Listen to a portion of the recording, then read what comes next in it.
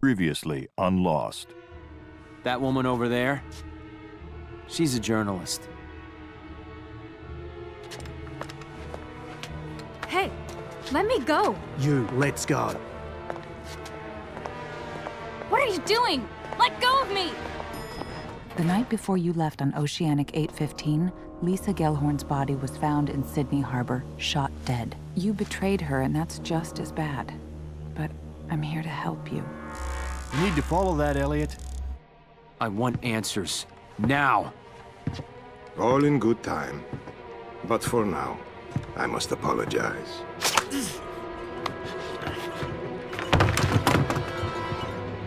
Sweet dreams, Elliot.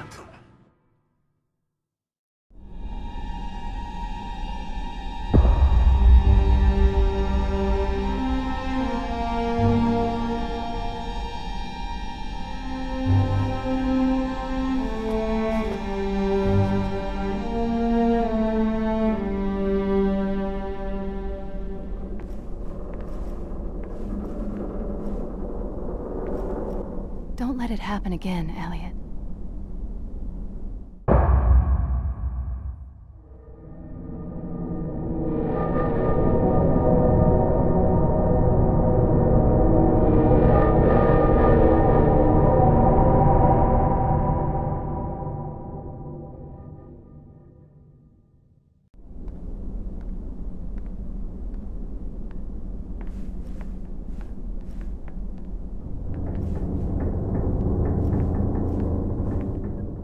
How you doing, Elliot?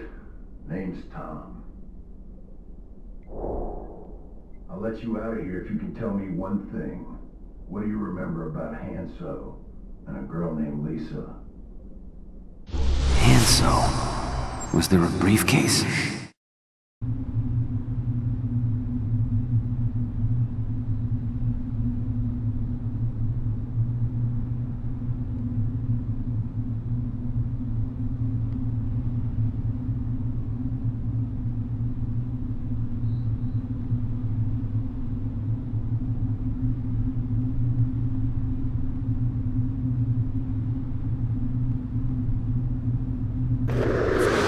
Quite secure, I assure you. Not secure enough, Middlework. We found a journalist. Our cover story in the press should deflect any suspicion. You put more faith in the press than I do. I'll deal with the matter. Let's get down to business. The money has been wired to you. And as promised, the Saren. Sticky business, these biological experiments. The benefits outweigh the risks, I assure you.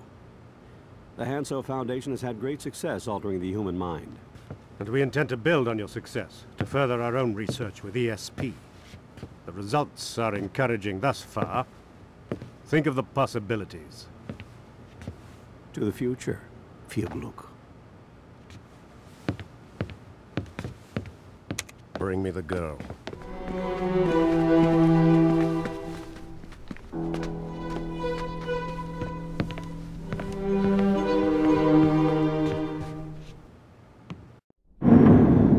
Lisa, I betrayed her.